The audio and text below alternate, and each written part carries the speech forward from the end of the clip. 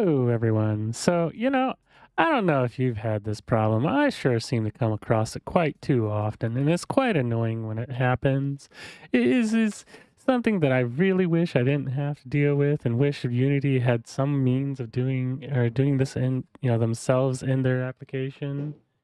This is something that seems like it should have been built in, but for whatever reason is not. So, say we have an existing avatar, and here we are with Sticky, Uh, First let's get Sticky's proper material shown. There we go.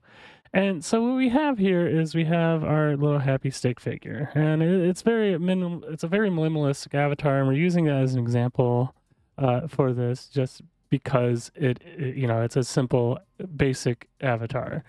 Uh, but we like to add stuff to things in our avatar or well, in this particular case, a skin mesh renderer system.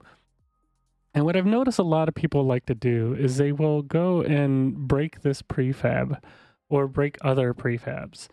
And that will disassociate the bones and everything from it. It'll basically break it. But nobody really ever knew why it would break. And that is because this guy here, the skin mesh render, actually has a hidden variable in it called bones. It's a list. It's literally just an array of transforms like this that map this skin mesh render to these bones, this armature set. It's not exposed to the editor for some reason. So when I go to think to create a skin mesh renderer or add a mesh to a skin mesh render system in this particular case, I would think to just create an empty like this, and add the component skin mesh render, just like a normal programmer would. And you would think this should work by simply finding the mesh that I want. In this particular case, let's go ahead and use a Rune. We're going to open Rune here. And let's put her face on here, right? Let's put the face of Rune on this skin mesh, this stick figure. So you would think assign the face, right? And then you would think assign the hips, right? But so far, we're already seeing something suspicious. We're not seeing anything. So the first reaction here would be, oh, maybe it's missing materials. So we go and look, okay, Rune skin. Okay, this should have one material on it. All right, so let's assign that material. Rune skin, right? And still nothing shows up. Okay, so, maybe it's our extents. They're off wrong. Let's set these to a reasonable extent. And, we still don't see it. And this is because of the missing exposed variable called bones.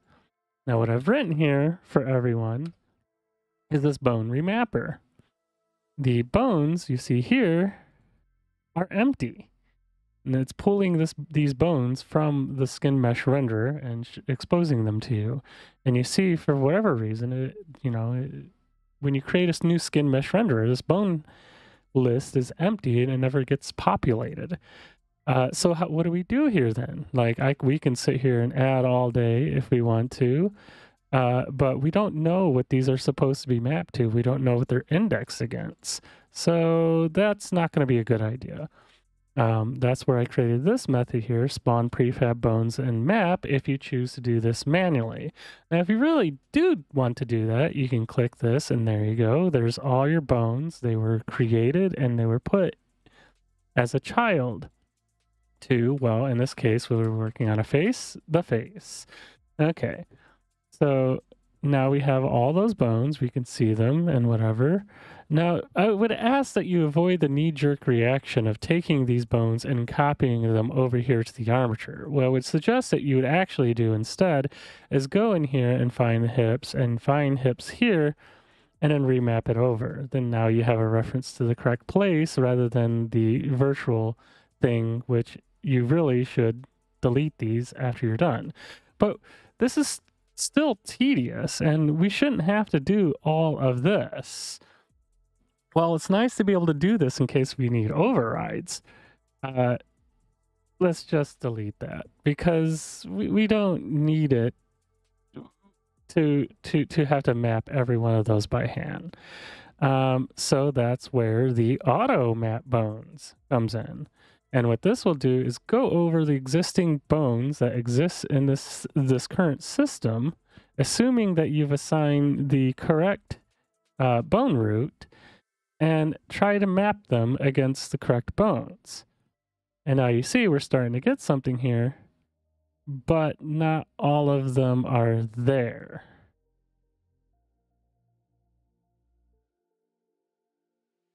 Yeah. So what do we do then? Well, that's where I have, and we can apply, by the way. Apply shows the face. It actually sets those bones into place. And it's not going to do that without applying, by the way. So we pull open then, the bone remapper again, and we see, okay, here's those bones that we have, but not every one of them are properly transformed. So why is this a problem? Well, now let's say we want to add her tail, the shark tail. Let's add an empty, and we call it the shark tail. Okay. And we do the same thing, skin mesh renderer. We add the shark tail. Rune, where's your tail? There we are. There's your tail. We add that tail into the mesh, right? We add the root bone, hips.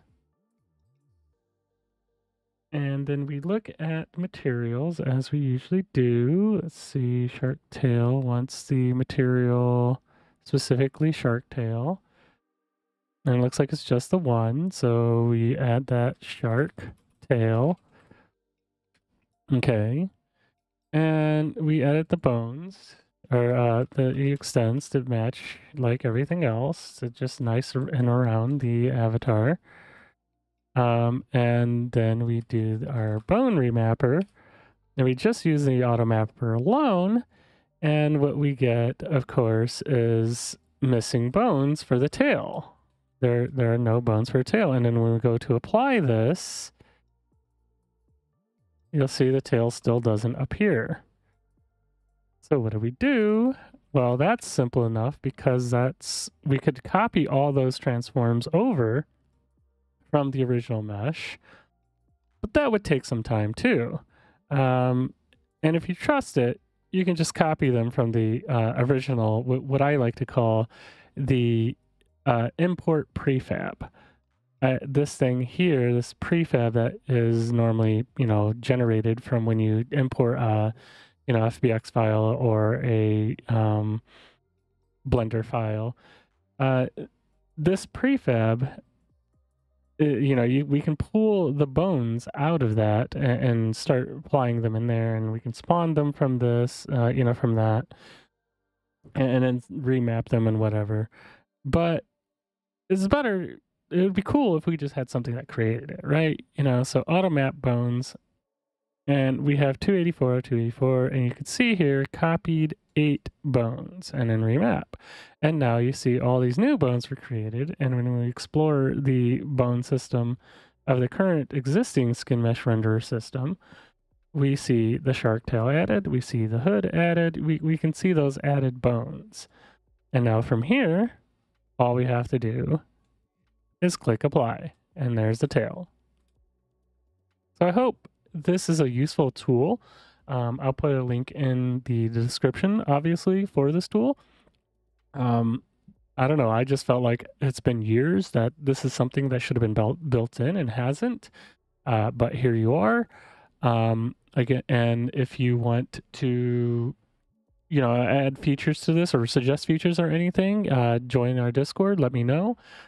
This is just one of the many tools for project exploration that, like I said, when I create something that I find that would be useful outside of just the project, I'll release it out to people. And here's just one of those many tools. So if you're interested in what I'm doing even and what's going on here, don't forget to like and subscribe, of course. Bye.